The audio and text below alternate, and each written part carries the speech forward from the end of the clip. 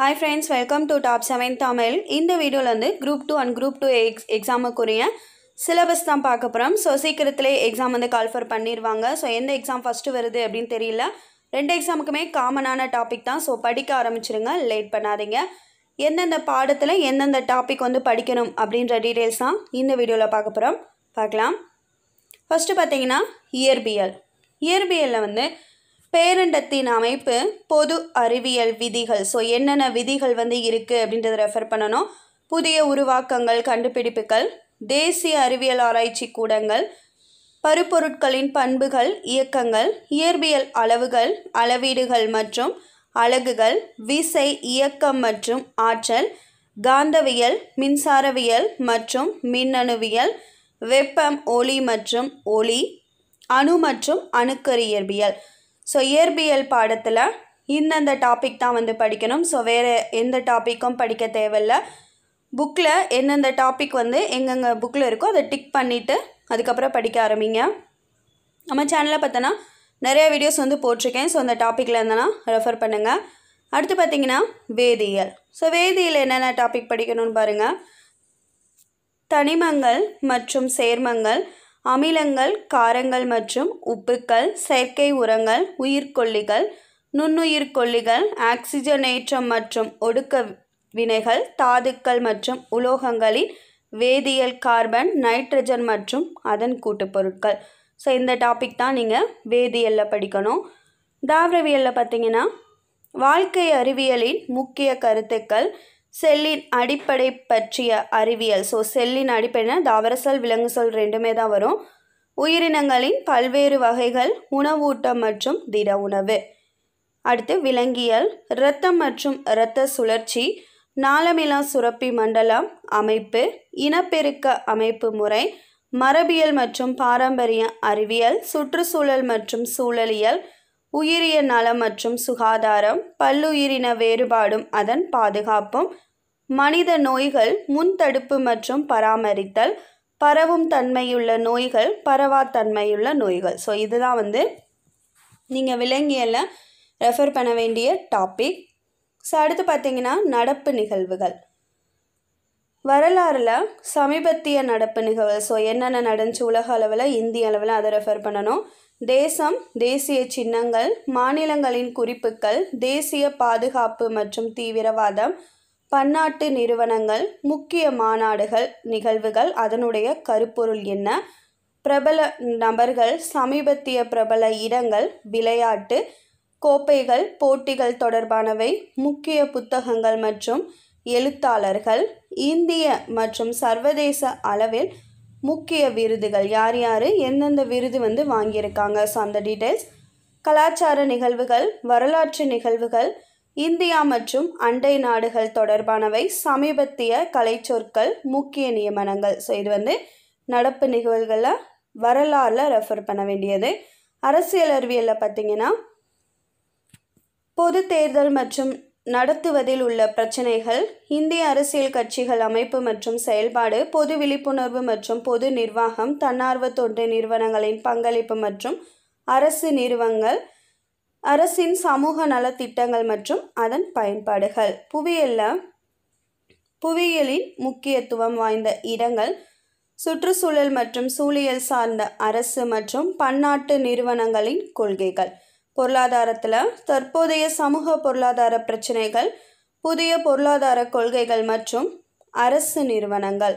அறிவியல் மற்றும் தொழில்நுட்பவியலில் தற்கால கண்டுபிடிப்புகள், தற்கால உடல்நலம் சார்ந்த கண்டுபிடிப்புகள், தகவல் தொழில்நுட்பம் சார்ந்த நிகழ்வுகள். ஸோ இதெல்லாம் நடப்பு நிகழ்வுகளில் ரெஃபர் பண்ண வேண்டிய டாபிக்ஸ். அடுத்து பார்த்திங்கன்னா புவியியல்.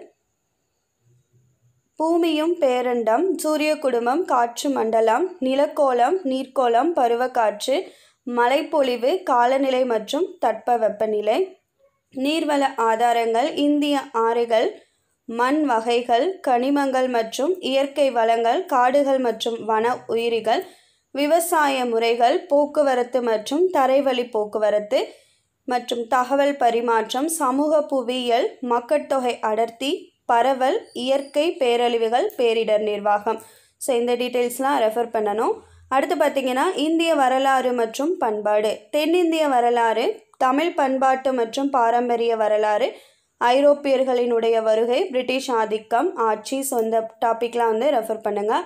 ஸோ அடுத்து பார்த்திங்கன்னா இந்திய அரசியலமைப்பு. இந்திய அரசியலமைப்பின் முகவுரை. ஸோ எப்பயும் போல தான் அதனுடைய சிறப்புகள், 5 ஆண்டு திட்டங்கள். ஸோ இதெல்லாம் வரும். ஒவ்வொரு 5 ஆண்டு திட்டத்தோட நோக்கம். ஸோ இதெல்லாம் வந்து ரெஃபர் பண்ணுங்கள். அடுத்து பார்த்திங்கன்னா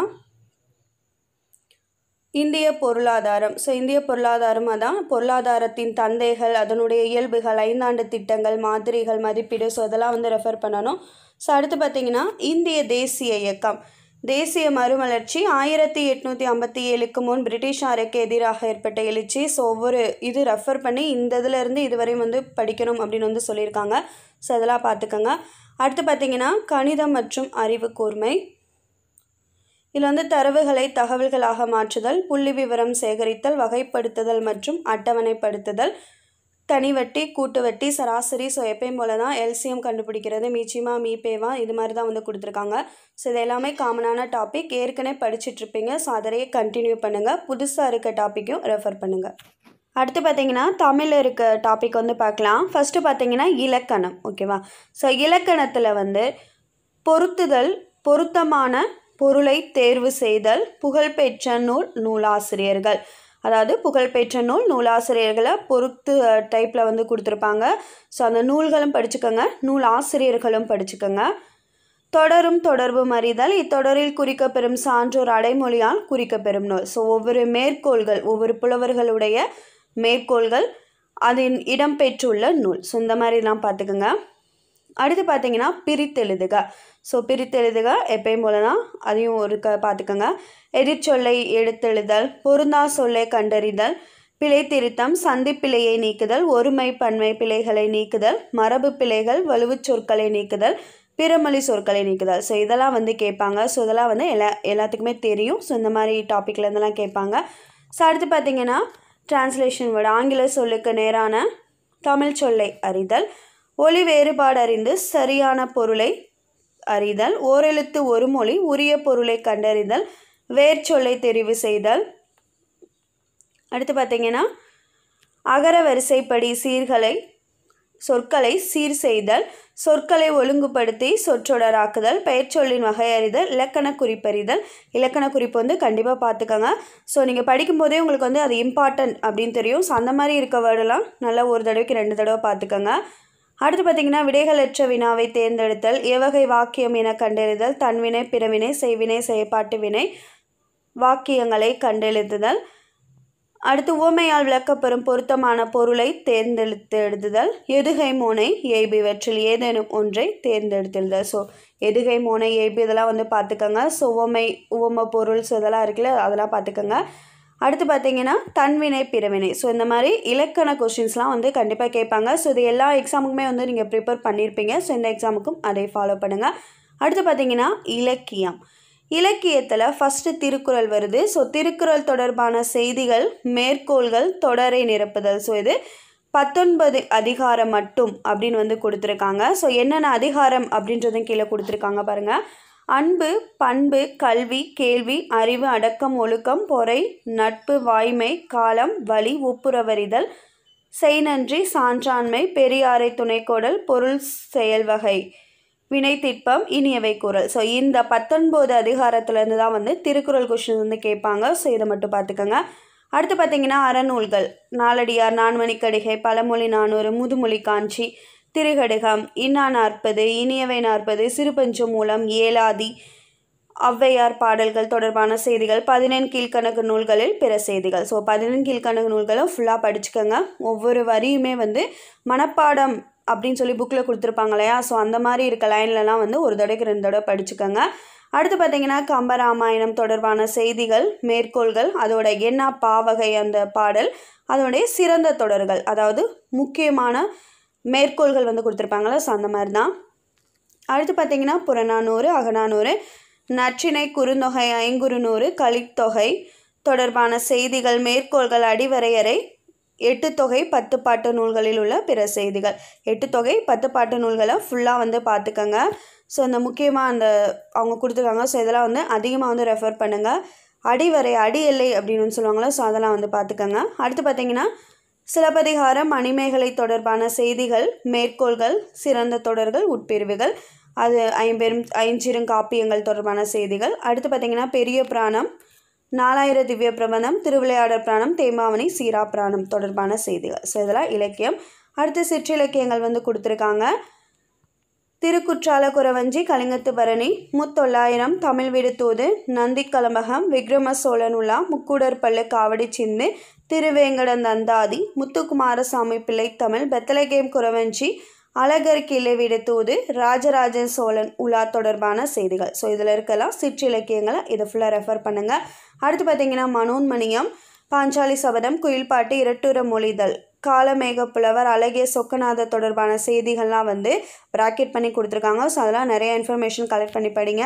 அடுத்து பார்த்திங்கன்னா நாட்டுப்புற பாட்டு, சித்தர் பாடல் தொடர்பான செய்திகள்லாம் வந்து படிக்கணும். சமய முன்னோடிகள் அப்பர், சம்பந்த, சுந்தரர், மாணிக்கவாசகர், திருமூலர், குலசேகர ஆழ்வார், ஆண்டாள், சீத்தலை சாத்தனார், H.A. கிருஷ்ணபிள்ளை, உமறுப்புலவர் தொடர்பான செய்திகள், மேற்கோள்கள், சிறப்பு பெயர்கள். ஸோ இந்த கவிஞர்களுடைய புலவர்களுடைய சிறப்பு பெயர்கள், அவர்களை பாராட்டின மேற்கோள்கள், யார் பாராட்டினாங்க, சொந்தமாக டீட்டெயில்ஸ்லாம் வந்து அதிகமாக ரெஃபர் பண்ணுங்கள். அடுத்து பார்த்திங்கன்னா தமிழ் அறிஞர்களும் தமிழ் தொண்டும். தமிழ் அறிஞர்களில் யார் யார் படிக்கணும் பார்த்திங்கன்னா பாரதியார், பாரதிதாசன், நாமக்கல் கவிஞர், கவிமணி தேசிய விநாயகம் பிள்ளை தொடர்பான செய்திகள், சிறந்த தொடர்கள், சிறப்பு பெயர்கள். ஸோ அதே தான். அடுத்து மரபு கவிதையில் முடியரசன், வாணிதாசன், சுரதா, கண்ணதாசன், உடுமலை நாராயண கவி, பட்டுக்கோட்டை கல்யாண சுந்தரம், மருத காசி தொடர்பான செய்திகள், அடைமொழி பெயர். ஸோ மரபு கவிதையில் இவங்க பற்றின டீட்டெயில்ஸ்லாம் வந்து ரெஃபர் பண்ணுங்கள். ஸோ அவங்கள பற்றி படிக்கும்போது அவங்களோட ஃபுல்லாக எல்லா டீட்டெயில்ஸுமே வந்து படித்து எழுதி வச்சுக்கோங்க. ஸோ அதுதான் மேலோட்டமாக பேர், சிறப்பு பெயர், அவங்களுடைய காலம் அதை மட்டும் படிக்க தேவையில்ல, படிக்கக்கூடாது. அவங்க எழுதின நூல்கள் முதற்கொண்டு எல்லாமே சேர்த்து படிக்கணும்.